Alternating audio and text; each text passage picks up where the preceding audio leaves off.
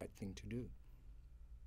So this is the latest social cleansing? It's not random. It's an organized campaign led by the Mahdi Army, militia, and they actually were quite invisible after the American surge, but lately, beginning of 2009, they probably wanted to become visible again and regain territory.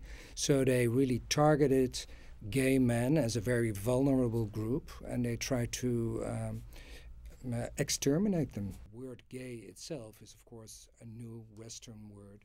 They are very vulnerable as a group. People don't like them because it's feel that it's a shame to the honor of the family if your son is gay.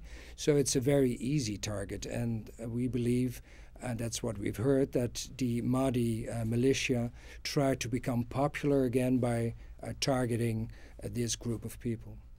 The organized targeting of gay men and to kill them and execute them, no, this is really something. Families are ashamed, and of course the Iraqi authorities don't protect people and don't really do any investigation. So it's very difficult to come up with clear numbers.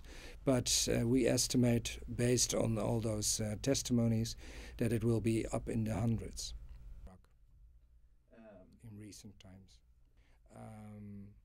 The criminalization of homosexual conduct. We will ask governments all around the world, but of course also in the neighboring countries, to treat people dignified and to grant them to asylum.